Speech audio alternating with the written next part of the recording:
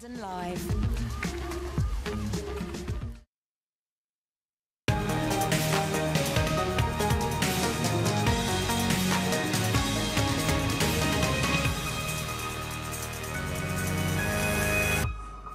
Thank you very much indeed for being with us today. The Everyday Sexism Project then gathered huge momentum when its concept was introduced online by East London and Laura Bates. It records all sexism experienced by women on a day-to-day basis. Melina Pone went to meet the founder to see how the project is affecting people's lives and what can be done to tackle the issue.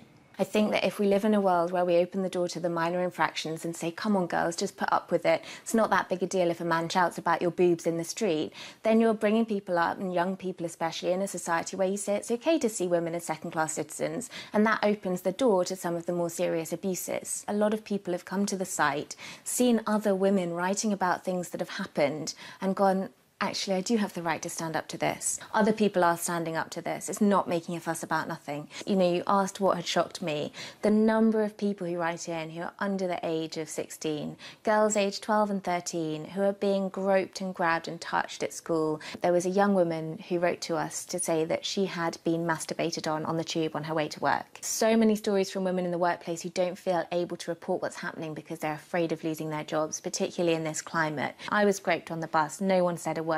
That speaks volumes about what we're prepared to accept. And I think if enough people on that bus that day, even one or two, had stood up and said, what are you doing? That's not okay. It sends such a clear message about what is and isn't socially acceptable, and we can all play a part in that. So much of what we needed in terms of legislation in this country, particularly in policy, has already been won, but what we're seeing is that it isn't trickling down to have an impact on the ground. So, for example, workplace sexual harassment legislation is fantastic, but the biggest single category of incidents that's reported to us is women in the workplace being harassed, experiencing sexism, experiencing even forms of abuse and assault, and being discriminated against. So obviously that's not actually having an impact. And as frustrating as it is, what we need is a cultural shift. It has to be about us each going out there and taking responsibility for the circle that we move in, challenging our friends, challenging our peers and standing up to it when we see it, so that we change this idea that sexism is just normal and socially acceptable and kind of a bit of a laugh. The wonderful thing about living in London, I think, is that at least there's this incredible sense of community. There are people doing these incredibly exciting, vibrant, creative things. And it makes me feel really hopeful that we are finding ways of addressing the problem and that there is so much appetite. We've heard from so many male Londoners who've talked about ways that they've started challenging these issues. We heard from one man who was walking past a building site and there were two women walking past at the same time. And some of the builders shouted, "Get your boobs out," at the women. And he just quickly lifted his T-shirt up instead. Now, I know it's just a small gesture, but actually it sends a message to those guys. You know, why would you say it to them? You wouldn't say it to me. And it sends a message to those women, you're not alone, actually, and I will take a stand. I will stand up for you. So there you go, Laura Bates talking to us there. I'm joined now in the studio to discuss the issues surrounding feminism by Roz Hardie, Chief Executive of Object, a feminist organisation, and Mike Buchanan from the Anti-Feminism League. I think the sexism debate is very much dominated by women. So we have women like Laura Bates, a whiny, miserable woman. I think it's a bit harsh to say. Well, it's true. She is just a whiny woman who encourages other women to be whiny. And the truth is that men suffer from sexism infinitely more than women. And, Roz, I mean, from your sort of standpoint, essentially, then historically, what are the issues that women have had to deal with? And coming back off Mike's point there, I think, what do you make of that? Well, obviously, we would contest the idea that men suffer from sexism more than women. But I think as a feminist organisation, which primarily is concerned about the impact on women of sexism, there's absolutely no sense whatsoever that we don't agree that there are some areas where men suffer disadvantage. For example, one of the key areas you've highlighted is men around mental health. Particularly, it's really tragic that we're living in a city where young men are disproportionately likely to die as a result of suicide. That is really, really tragic. What we would contest is the idea that it is feminists who've caused that problem in terms of young men's mental health. Rather, we would suggest that to a significant extent it's the huge pressure on young men being brought up from a very young age around the boys don't cry culture. So the idea that problems that men face are caused by women rather than caused by broader problems in society is one we contest. And without knowing the background in terms of your own campaign, What we're very concerned about is that men right campaigns are often a thinly veiled cover for the rights of men, for example, abusive men in domestic violence relationships, to continue to have access to their children. Feminists always, Roz, you've had quite a time. Feminists always make things worse for men. So if we take domestic violence, 40% of victims of domestic violence are men. There's virtually no support for them in this country. Out of well over 4,000 refuge places for battered people, over 11 of them are therefore straight men. And the reason for that is that feminists have taken all the funding for domestic violence. Okay, I would disagree with you on the idea that feminists dispute the idea that some men are victims of domestic violence. I would disagree with you on the prevalence. The vast majority of domestic violence is committed by men. Absolute nonsense. Absolute government statistics. Let's bring it back to the issue. I'm sorry, but that is an outright lie. Well, and I will call you out on it. The vast majority are not. I can hold my hand up and say that I've personally been involved in developing commissioning services for male victims of domestic violence. But the unseen victims of domestic violence are the young boys who are child witnesses. And I think when we're talking about males' rights, the men's rights that I really would respect are men like Jermaine Douglas, the young man who was a child witness of domestic violence. He is a hero, as far as I'm concerned. Sure. Not only has he spoken about the terrible pain and suffering that he witnessed from his mother, the impact on him personally, he's gone out and worked with English football clubs to publicly encourage men to understand that there are certain types of behaviour that are just not acceptable. Sure. As feminists, we are very, very concerned about the impact of feminism on society. But the idea, I understand, for example, one of your heroes is Margaret Thatcher. Margaret Thatcher would not have been able to have been elected but for feminist campaigning for women's suffrage. Absolute nonsense. Absolute nonsense. I suggest you go to herbertpurdy.com and find the truth about how women got the vote. And feminists lie, as they always lie, in countless areas. So, Mike, I just want to ask you first, men, do they get a rough deal from this sexism debate? I think they do. We hear constantly from women like Laura Bates and Caroline Criado-Perez about objectification of women. But women objectify men just as much. They objectify men in terms of appearance, and they objectify men also in terms of their income. So, for example, it's hardly rocket science to say that beautiful women don't tend to have the ambition of marrying long-distance lorry drivers, do they? Now, do lorry drivers whine about that? Of course they don't. It's the way the world works. And it's time for women to stop whining about men objectifying women, which at the end of the day is just men finding attractive women attractive. And what would you say to that then, Roz? Because is that the case? There's a complete difference between people finding other people attractive. People find each other attractive for all sorts of reasons, and a culture in which the media regularly portrays women as the single most important thing about us is what we look like. Where we have page 3 of The Sun, for example, where we have the Daily Sport and the Sunday Sport on display at ankle height in terms of children, page after page after page of naked or semi-clad women being exposed as if the most important thing about us is our bodies and about our breasts. No one is saying that's the most important thing. Why that is a problem in a world where there wasn't high levels of violence against women, where there wasn't significant problems of sexual harassment, it would just be words. However, these are often pictures which encourage and create a climate where it is created that that's what we are and that's what we're for. And that's why organisations like Object want to talk about the impact of media sexism and the impact of those images, particularly in terms of encouraging producers and the media, etc., to think this isn't actually really good about our brand. I think, for example, if you look at The Sun, actually, if you look at men reading The Sun, a significant number start at the back. They only ever read the sports pages. I'm not even convinced that many Sun readers actually follow page 3. Do you think that has a detrimental effect on society? No, it's complete nonsense. Let's talk about media sexism, shall we? Laura Bates and Caroline Criado-Perez, the woman behind the Women on Banknotes, they individually have more mainstream exposure globally than every men's human rights advocate has combined over the last 40 years. No, there's a lot going on. And if anybody wants to, Roz, would you please stop interrupting? If anybody wants to understand about men's human rights abuses, they should go to avoiceformen.com. And they will learn a great deal. I was at a conference in Detroit giving a presentation 5 or 6 weeks ago, very successful conference, feminists, are going to have problems in future because we are exposing your lies for what they are. I would say one of the worst examples of objectification of men was what the Sun newspaper did to Liverpool football supporters after 96 people were killed after the Hillsborough disaster. Significantly, the images that were portrayed by the Sun, mainly of male Liverpool supporters, was a massive attack on men and massive attack particularly on working class men of Liverpool. It was not feminists who did that, it was the Sun newspaper. Regularly feminists are accused of things that we've never done, that we've never said, that we never will say, and we never have done. Who on earth forces women to go onto page 3 of the Sun? It's just ridiculous. Economic and social pressure. Absolute rubbish. Absolutely. Absolute rubbish. There are thousands of women very happy to earn very easy money for doing very little. And regardless of how the choices that women make, I think we have to This is women as victims. All the time, women as victims. I've got to wrap this up now, but in one word, does sexism still exist today, in your opinion?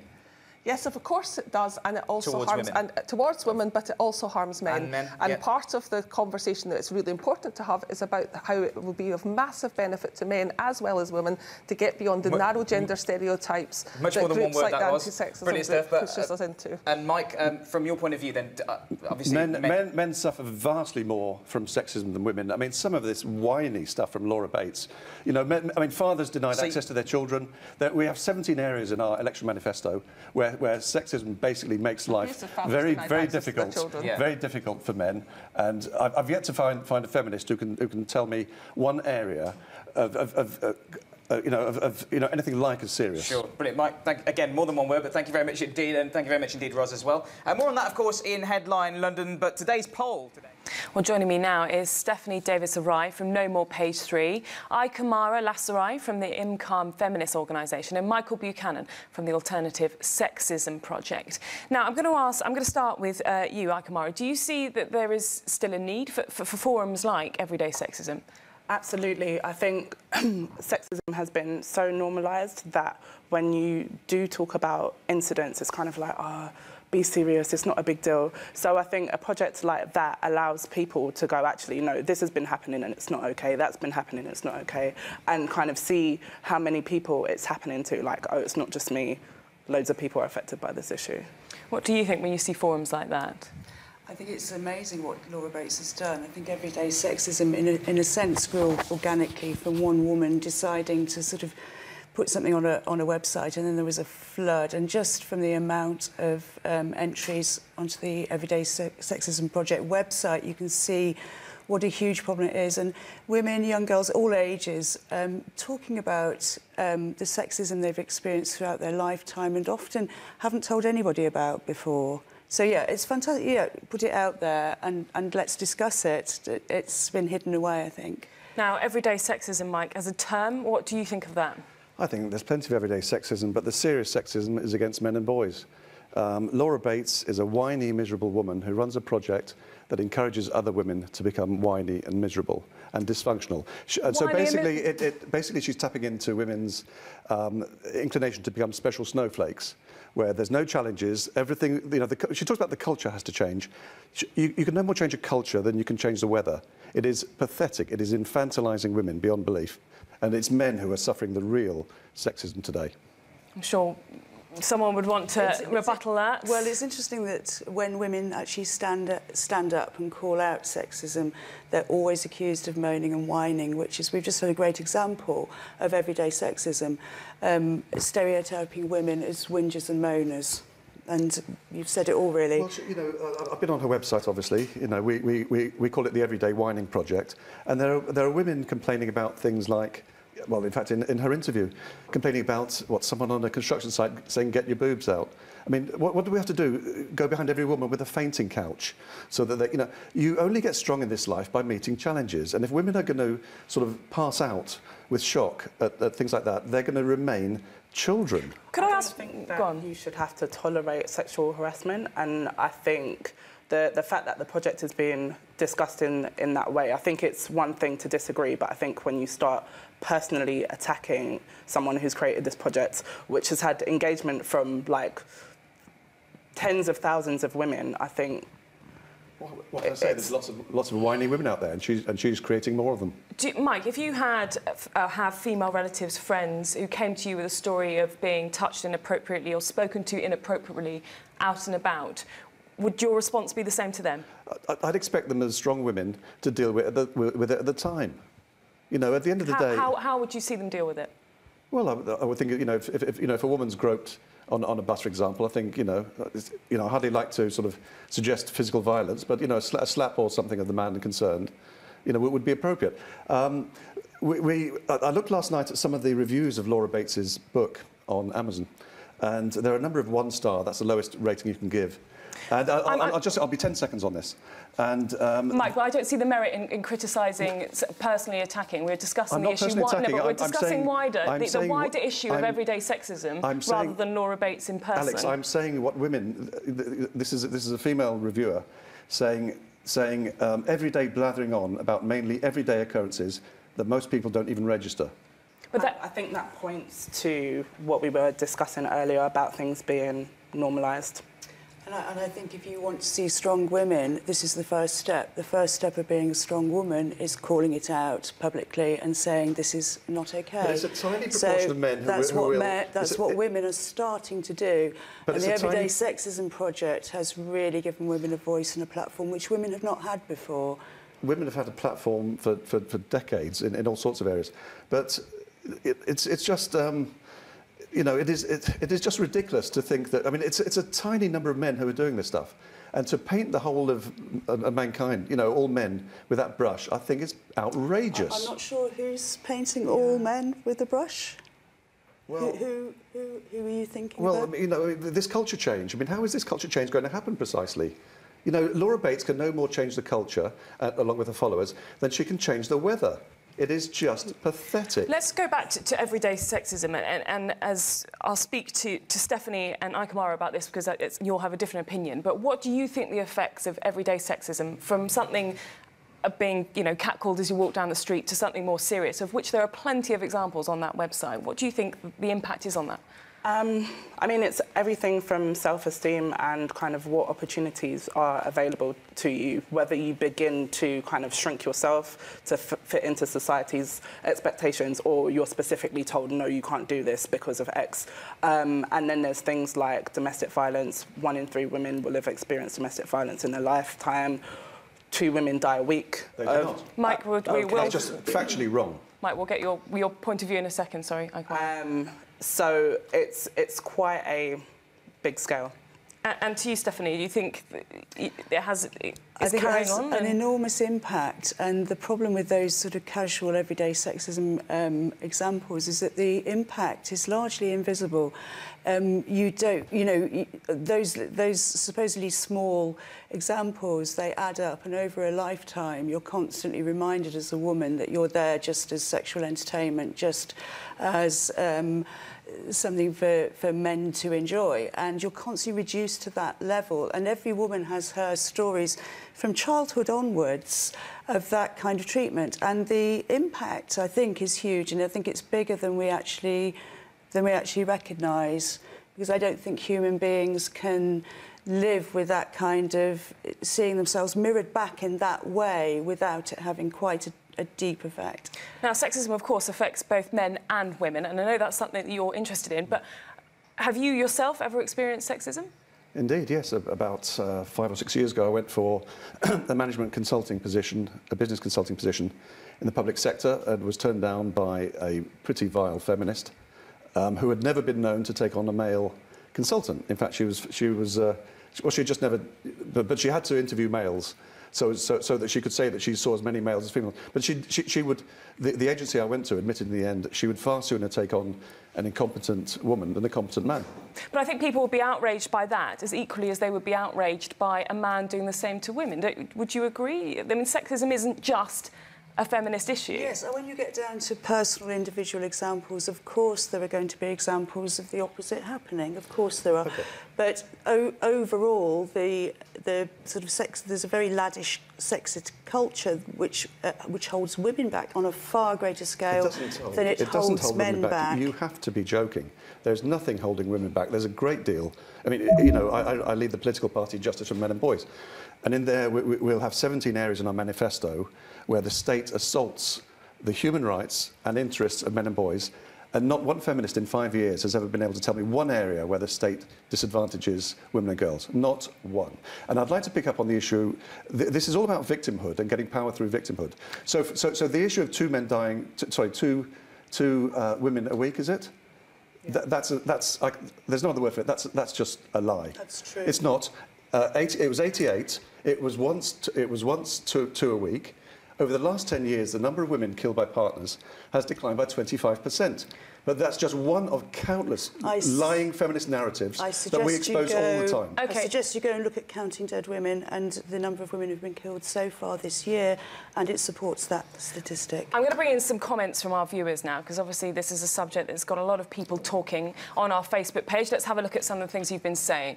So Francine says, some women believe in sexism and get offended at the slightest little thing, whereas men just don't seem bothered. I'm all for a bit of feminism and standing up for equal rights, but it seems to be going too far these days, and it's like trying to take over the world. So is it a case of women being too sensitive sometimes? Would you ever see an argument for that? No. Basically. I think sometimes people get a little bit uncomfortable when people are trying to achieve equality, because it means making space for people that have thus far been marginalised. But I think when we start to go down the road of people are being too sensitive, I think it again comes back to what we're accepting as normal. Like, this is okay, you should just be able to tolerate that. OK, let's get another tweet now, and we'll give you a chance to chat in a second. So Michelle says, everyday sexism, very prevalent in society, not helped by the media and its portrayal of women. Now, I'm going to bring you two in here, because this is actually something that you both are very outspoken about. It's about the portrayal of women and men in media. So they're saying that it's not helped by media.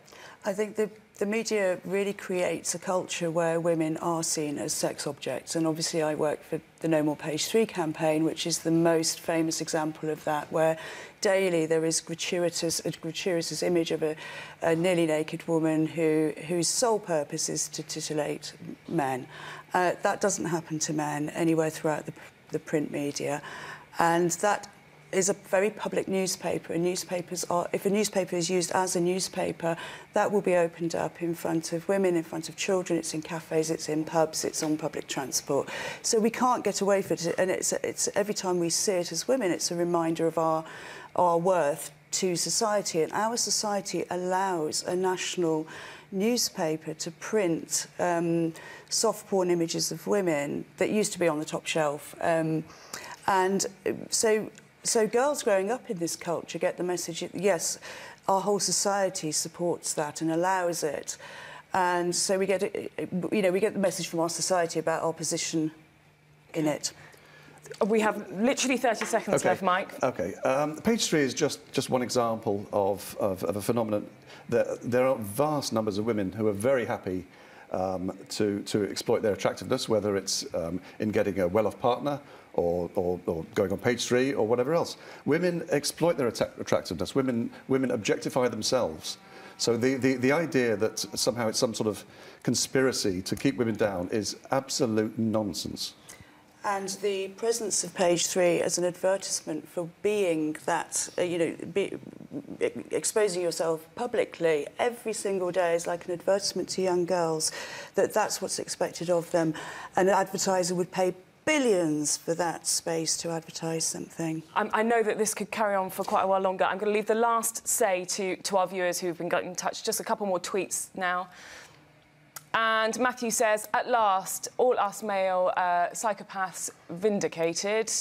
Sociopaths, sorry, sociopaths, can't read that far away. And Matthew Wright Simon says, at last, all our... Oh, again? OK, sorry. Rebel Girl says, sexism is usual, but the word normal implies it's everydayness. It's OK. It's not OK.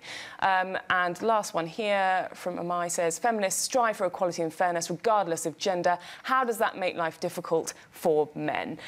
Obviously, this discussion is going to rumble on. Don't forget, you can have your say on our Facebook page and our Twitter page, but also we've been running a poll today asking you if you think sexism has become a norm in everyday society. Let's have a look at the results. 91% say yes, sexism has become a normal part of society. Do keep up the discussion on our website and our Facebook page. Thank you very much to all of our guests for coming in today. It's a very interesting topic. London Live.